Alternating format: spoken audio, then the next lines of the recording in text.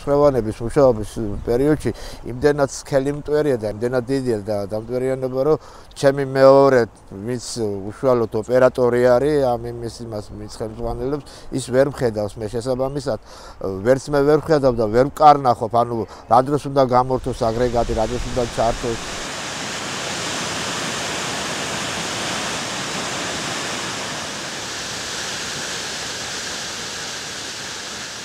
ახლა ფილტრები იქნება და ხალხიც არ დაიწამლება, ერთი ფერო მუშაობს ჩვენთან ზესტაფონში და ლუკ მასჭამს ხალხი და მოაქვს ხელფასის სახში და იმის წინააღმდეგ კი არა ვარ, რომ გაუხდეს ეს ქარხანა და ხალხი მშიერი დარჩეს. იმდენად მოიმატა ამ დამტვერიანებამ.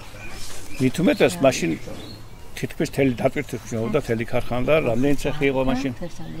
მაშინ იყო 4 ცეხი. ხო და ახლა რამდენი მუშაობს? ახლა მუშაობს 2. მაგრამ არასრული დადვით 10 იმაზე მეტი მტვერი ამოდის შინ. ეს დასავლეთიდან აბინძურებს, ეს მეორე აღმოსავლეთიდან. დილას ვადგები, დილას ადრიანობა მიყვარს მე. ადრიანობა მიყვარს.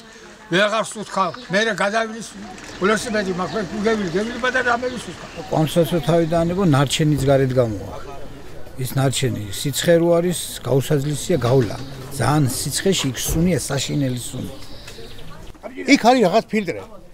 ღამით მოხსნიან იმ ფილტრებს და მაშინ არის სანახაობა.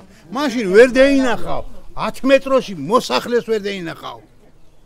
ისე შეიცვლება. დაიბურება ყველაფერი. ემტვერის ადმის ბალახს ემიდის, დროხები ყავს, რაღაცა ეგენი ჭამენ იგენი ხო. სამიდის ის მიდის რძეში და ამ რძით ვიკვებები და რა მოგვივა.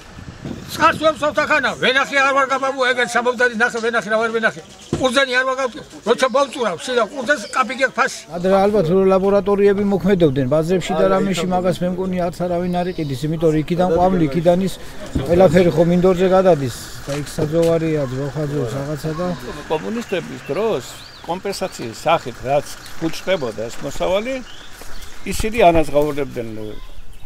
დღეს ახლა ჩვენი ყურძენი რო აჩუქოთ ხარებას არ ვინმეს შეიძლება დაგაჯარიმოს რატომ მოიტანოს დაბანძურებული ყურძენი აქაო იმიტომ რომ არ მიგატანიებს ლობიოს ოთეს არ მაგალითად რომ წერიანი ხსავს ხო დილას წყალი რო დადვა გვერდით ასე დილას თავზე პერ დახტა სავსეა და წყალი არ გვაქვს რა შეიძლება სოფელში წყალი არ იყოს ამის საშუალება მაინც იყოს რომ ის წყალი გქონდეს და იმით მაინც გარეცხო და გაასუფთავ მიუხედავად იმისა მჯერა რომ არც ის წყალი არ იქნება სუფთა ამდედა თუ არ გაწვიმდა საერთოდ ვერ ვეცხავს გაფეთლებულია სულ ისა რა ქვია ის სისტემებით წყალს და მოაქვთ და წყალს ბაკებში ვიღებთ რაღაცა ხერო ქვისხანის ხალხი ვიცხოვრობთ უპატრონოთ ეგ არის უბედურება რომ ხშირად არ წვიმს წყალს ახლა გაჩვენებთ ეგამეთთან როგორ მოყვება გოგიტის სახლის ერთ დღეს რო არის მაგალითად ამიდი ორი დღის მერე რო გაწვიმდეს გადაფსილი არის თეთრი გოგიტის თავზე გოგიტი ჩატი არის და იყენებს იმას მე ხო არ ვიცოდი ახლა თქვენ მოხვიდებით არ მოხვიდებით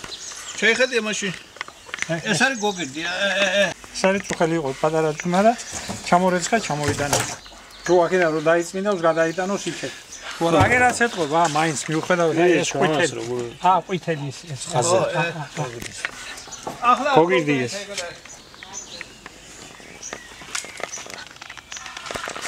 ახლა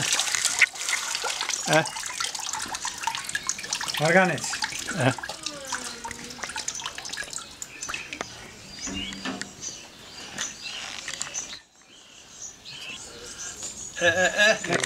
აჭერდა ნახ ტალახი მარგანეც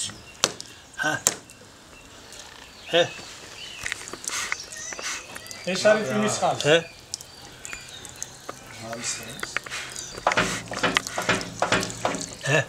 ხედა ეს ვეჭერდა მაგათ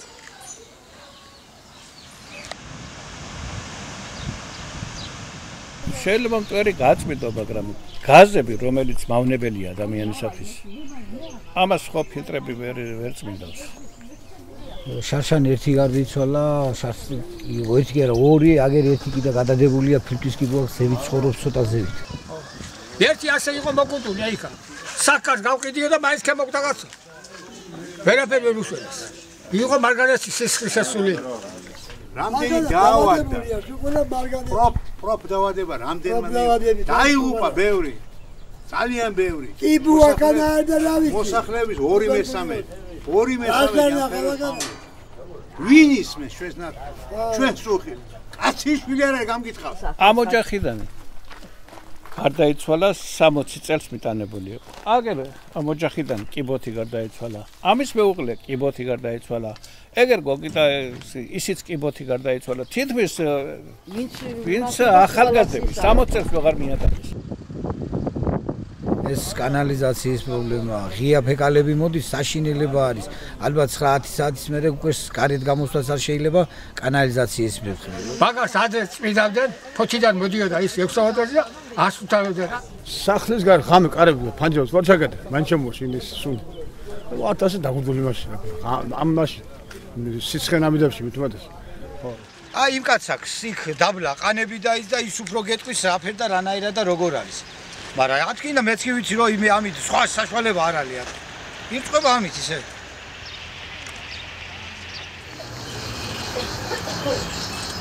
ქალაქის შემოგარენი რაიონები, სადაც მარგანეცის კონცენტრატი მოიპოვება, არის მთლიანად გაუბედურებული, გადათხრილი, გადახსნილი.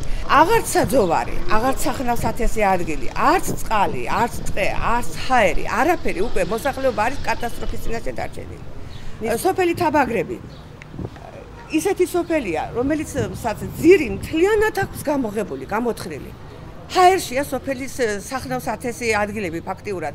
ეს მანქანებით რომ დააქვთ გადახსნილი მანქანებით, ეს თქვენ არ გესმით ახლა ხმა, ისეთი ხმებით მოდიან მანქანები, ისეთი მარგანეცი რომ მოაქვთ დატვირთული რომ მოდიან, რომ თანდახან რა ვიცი, შეგეშინდება ხომ. მტვერი სულ როცა იწვიმებს რომ საბაგირო გაჩერდეს, ფეხით ჩვენ ვერაფრით ვერ ჩავალთ იმაზე. ისეთი მარგანეცის ტალახია, ასე რომ ვთქვა.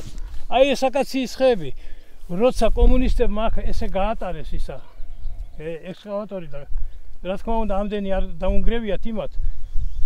შეინახეს ჰომუსი, დარგეს მათზე ის აკაციის ხეები და ხედავთ ახლა როგორ ამათ მას სულ დაგლიჯეს და დაანგრიეს. აქ უზარმაზარი აკაციის ტყე იყო. რეკულტივაციას რომ გააკეთო 100 წელიწადი უნდა 100 წელიწადი 1 სანტიმეტრი რომ გააკეთო ჰუმუსი. უზარმაზარი გორები. ვკითხულობთ ვინ არის ეს ხალხი, არავინ არ ამბობს ვინ არის. ზოგი იძახის ღარიბაშვილის ხალხია, ზოგი იძახის ივანიშვილის ხალხია. მაგათ უძახოდნენ ადრე კომუნისტებს და ხიშნიკებს. აცებლურად შემოდიოდნენ ყოველგვარი ვიზის გარეშე, ყოველგვარი ლიცენზიის გარეშე, ამოიღებდნენ, გარბოდნენ. ეხლა სულ ყველა ამტაცებელია იქ. ყოველგვარი შეთანხმების გარეშე იძახიან რომ მარგანტრესთან აქვთ დადებული ხელშეკრულება, მოვთხოვთ საბუთს, არავინ არ გაჩვენებს საბუთს. ადრე სტადიონი იყო და ისიც გადახსნეს. არის გავერანებული აღარ სტადიონი, აღარ თავშეყრის ადგილი, აღარ კინო, აღარ თეატრი, არაფერი ქვეყანაზე, არაფერი. სულ წაბლის ტყია. მაგრამ აი როგორ მოსწეს და გაანადგურეს. ახალ დასახლებას უძახით, ჩვენ სულ ასეთნაირად გადაასახლეს ახალ დასახლებას, მაგრამ ეს იყო კომუნისტების დროს. იქ ჯერ აუშენეს ხალხს სახლები, მოუწყვეს დასახლება, მოხდა განაშენიანება ყველაფერი და გადაიყვანეს აშენებულ ბინებში და მიდგნენ მერე და დაანგრიეს. დღეს ასე არავინ აღარ უშენებს, არავის აღარაფერს, გამოგიყვანებენ სახლიდან და დაანგრევენ იმას, ფულს აძლევენ და წადისადაც კი. ეს თუ დაგანგრევენ მოქცევენ რამდენი მანქანა მარგანეცი ამოა, იმის მიხედვით მოგიდიგდებიან, ხო და მოქცევენ იმას. წინავდე შემთხვევაში ერთ-ერთს ვერ მიიღებ. განირვალწერია ზუსტად იქანამე სახლი მქონდა ელეტაჟზე, მოუწყობელი. ავაშენე, გავაკეთე, მაგრამ რა დგინდა, იქიდან ესე იგი მტვერი რო წამოა, შავი მტვერი, იქანა ვერ გაჩერდებოდი. გარშემო შემომიჭრეს სახზე სულ ეს, აი ეს 2 მეტრა ხანოვი, ვეღარანაირად ვერც სახს გამოვიყენებდი, ვერც ეზოს. გავხდი იძულებული გავყიდე. ბაბუაჩემის გაშენებული ვენახი 1908 წელს გაშენებული ვენახი 115 ზირმაკიდე შენახული. გააშენო ბატონო 5000 მეტროზე ვენახი შემოღობენ კამიონს თუ კი ჩემი გასახლება უნდა. თუ არა მე 50 მეტროზე ახლოში არ შემოვშვი.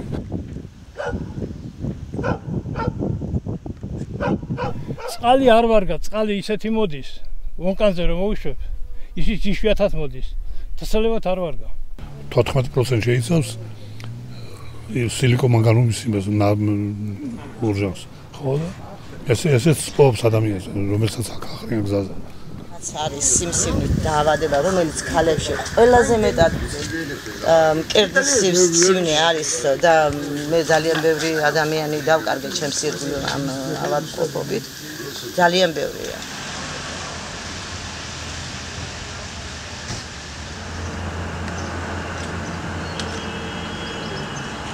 დევიგუდები ჩვენ ახლა ჯობია ბარება ერთ ორმოში მოვაქცია და დავსვიდეს უყელა.